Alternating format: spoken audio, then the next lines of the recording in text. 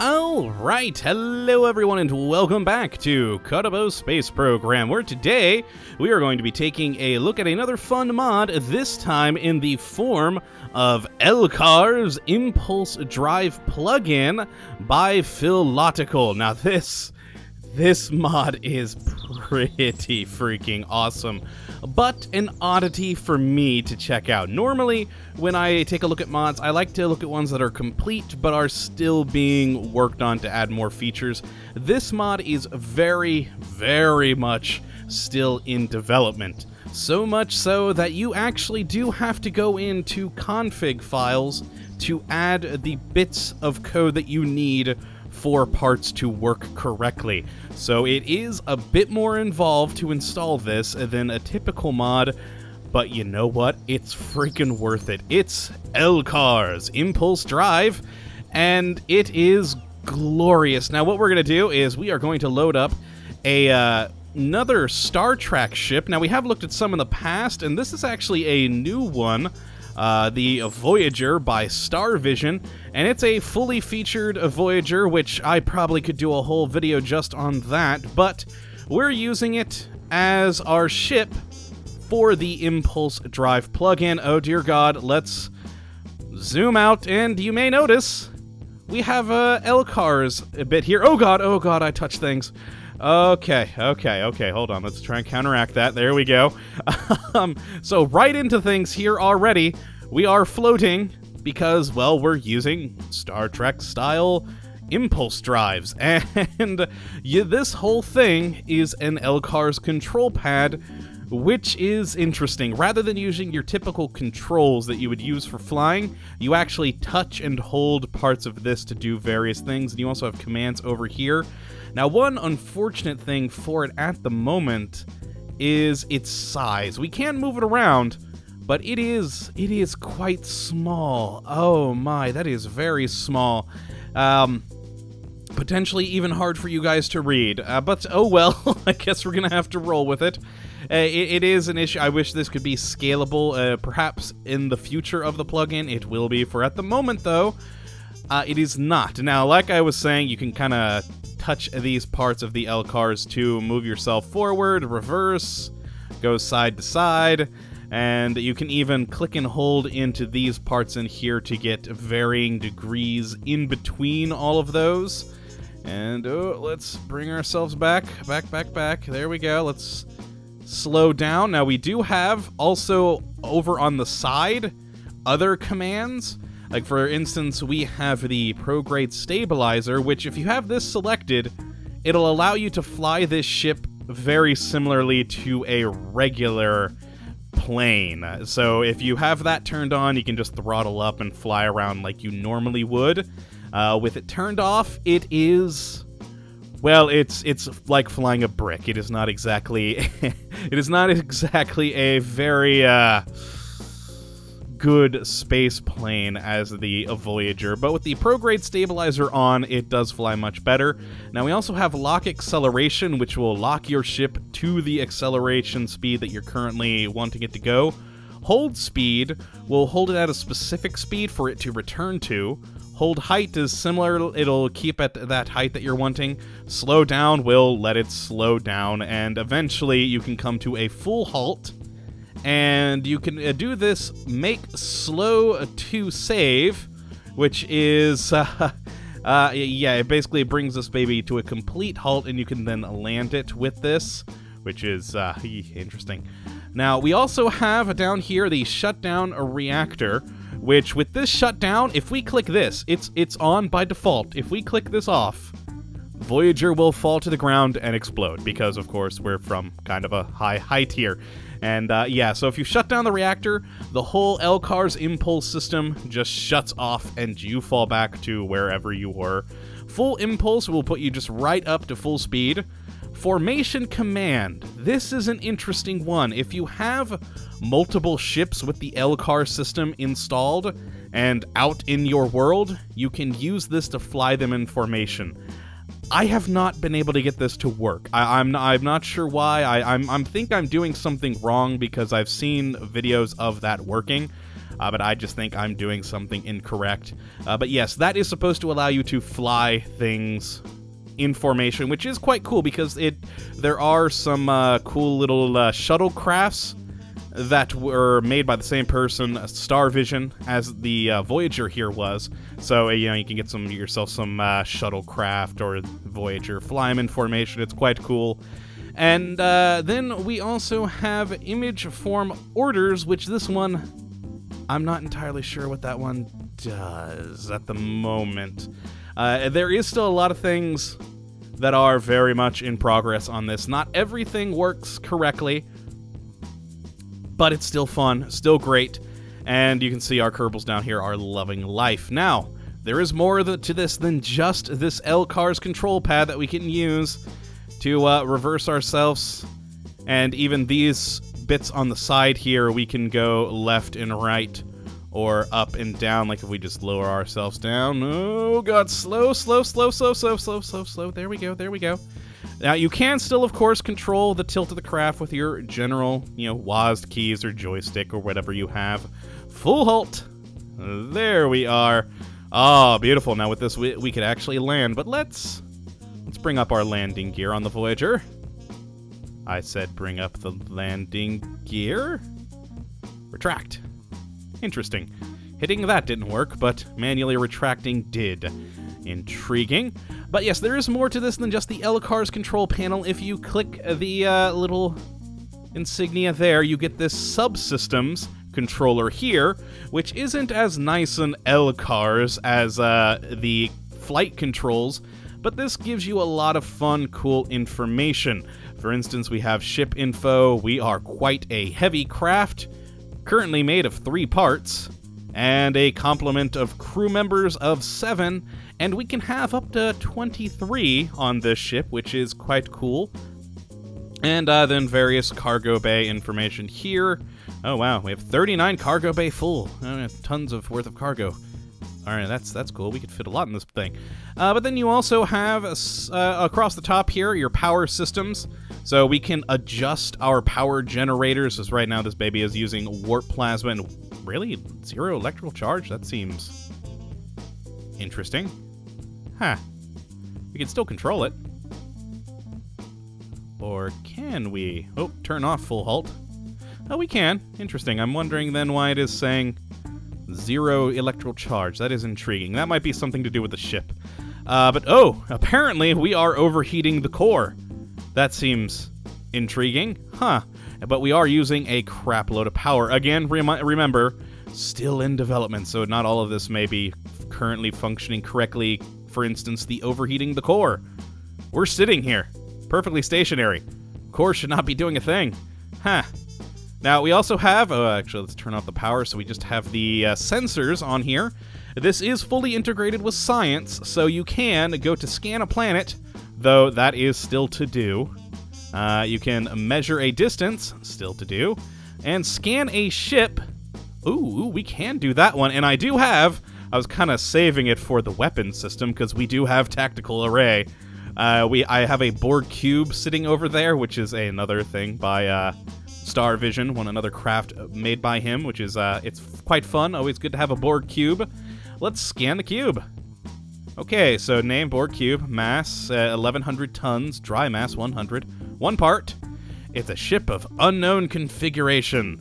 Well, let's just perform a tactical scan. That did nothing. Oh, I may have broken something. I have not performed a tactical scan yet, so that... Oh my, yes, I think I broke this. Remember, folks, still in development. Let's see if we can... No, I cannot seem to turn that back on or off. So I'm going to pause the recording, and I'll bring you guys back in a moment. Okay, and I am back with subsystems working again.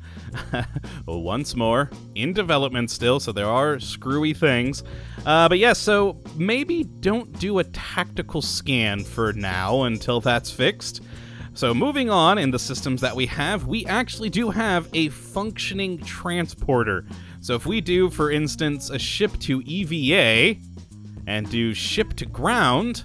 Now, you then get a basically whatever is directly below the ship view, and we can zoom in on that. So right now it's kind of from this position because we're so low to the ground, but if you were in orbit, it would be looking through the ship, and you can zoom in, and we get that little, those lines there, and that is where it will transport your Kerbal to, and it's quite fun. So let's send down, who to send? Kerbin, there we are. And we get, oh god, the ship is lowering. Oh no. Good thing we had the landing gear down that time, otherwise, oh my god, that is big compared to our Kerbal there. Again, still in development, but my word is it fun. So let's move out of the shadow of Voyager here and play around with our tricorder that comes with the LCARS system. It is quite cool. Again, it's integrated in with science, so we can run a tricorder away team status, which of course does nothing because I am on sandbox mode. We can also do a geographical scan, we can do a atmospheric scan, a hydrospheric scan, and even a gravitation scan. All of those with your tricorder, so you can collect some science by sending your Kerbals down on away missions. And of course, when we hit LCARS here, we can disable our link to the LCARS system, or use this button, which will transport us back to Voyager. So if we just click that, and then... oh, auxiliary helm. Huh. I kind of want to click this, but with my luck, it'll make the thing go haywire again. So let's just transport up, and ship to EVA, and ship to... oh, hold a moment. Saying ship to ground. Oh, EVA to ship. That's what I need to click. So I guess you could use this to send another Kerbal down to your position, or go ship to ship. But we need to go EVA to ship, and board Kerbonauts back up. Board away.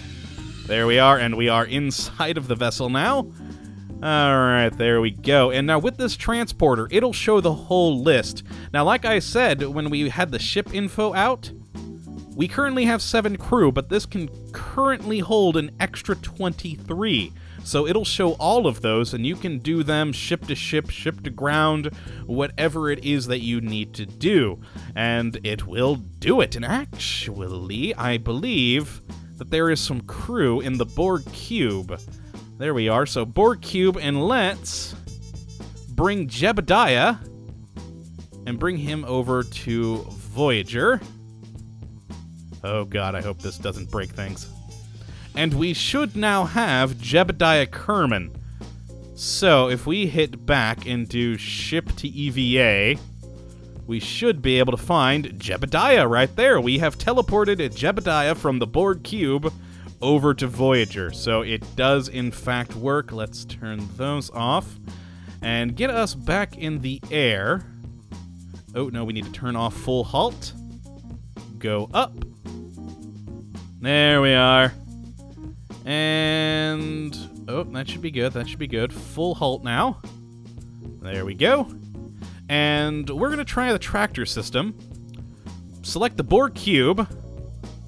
And we can initialize additional force for the tractor beam. So I wonder, that is a Borg Cube, and it is heavy as hell. We may have to bring it... oh, it may not be able to fully bring in a Borg Cube. Now, I have seen videos of this tractor beaming a shuttle into the shuttle bay. So that may be why it can't pick up the Borg Cube. It may just be too large, but I'm unsure. That may just be...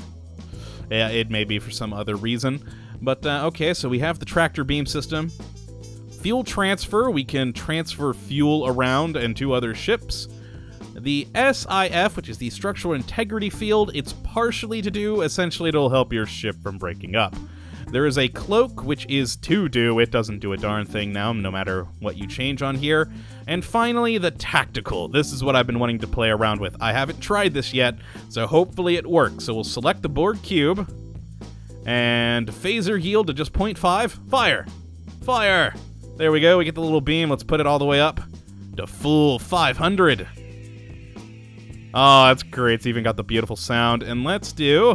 Whoop, no, am I moving that? There we go. Torpedo yield just the 0.1. Fire torpedo! It made the sound, but unfortunately, no animation. Intriguing. Well, let's put it all the way up, force 500, and fire. It's saying no target. Interesting. Well, the Borg cube still exists, so it may just be at the moment cosmetic, but still, I like the fact that we can click that to make the torpedo sound. That makes me happy. Same with the phaser. That's just glorious. Oh, so very glorious. But yeah, this thing, this whole system is just so much fun. I love being able to just click on the LCARS pad here and move ourselves side to side or even diagonally if I so desire. And of course, if we're on a heading we like, we could just do ahead or reverse or do a left and right down here as well. And then of course, up and down. It's very good controls. I quite like it, and I can actually see this being extraordinarily useful for docking, having this sort of fine-tuned controlling like this. That would be fun. And besides that, all your different subsystems are just loads of fun. I really do like playing around with like the transporter system and all that sort of stuff. It is cool. I especially do love the transporter system. That is just hilariously good fun. And yeah, I love the fact that you can just sort of shoot around your Kerbals wherever you need, ship to ship, or send them on an EVA. We are going down, and I don't want that. Let's go slow down. Slow. There we go. And... oh, hold on. Actually, you know what? Tech was slower. Let's go up. And then I'm going to turn on the prograde stabilizers. I'm going to turn off full halt, turn off the prograde. And there we go. Ah, it flies like a brick. It still flies like a brick. So, oh my, I am getting some frame drops from that. But, oh, the transporter system still appears to be on. We have little dots down in the ocean for the transporter system. That is, if we just turn off the subsystems completely. Oh no, that may be permanently there. But yeah, with the prograde stabilizers on as well as SAS, it actually flies pretty nicely. Without either of them, it is kind of a pain to fly this thing. But you know what? Overall, it's fun. So very fun. Those landing gear are kind of, but yeah, if you would like to check this out for yourself, you can check out the links in the description. I'll put on the links both to this plugin as well as the cool ships made by Star Vision. The Voyager is just very, very well made. I absolutely love it. And you even got cool IVA view, which is just so wonderful that we have this. And it even, let's actually go over to that crewman, or actually that screen. We do have the full Voyager back there. So it is quite well put together. I do enjoy it. But yeah, I'll include the links. Definitely go and check it out. Like I said, it is a little bit screwy to get installed because it is still very much in development and does require you to edit some config files to get it to work. But it is very much worth it. I've had a lot of fun with this and can't wait to play around with it more, especially the teleporter. Oh god, I love the teleporter. But yeah, I hope you all have enjoyed this episode, and of course, that you come back for the next. But until then, thank you for watching, my friends, and as always, have a good one. My word, we are going fast. Look at those heat effects. Alright, later, guys.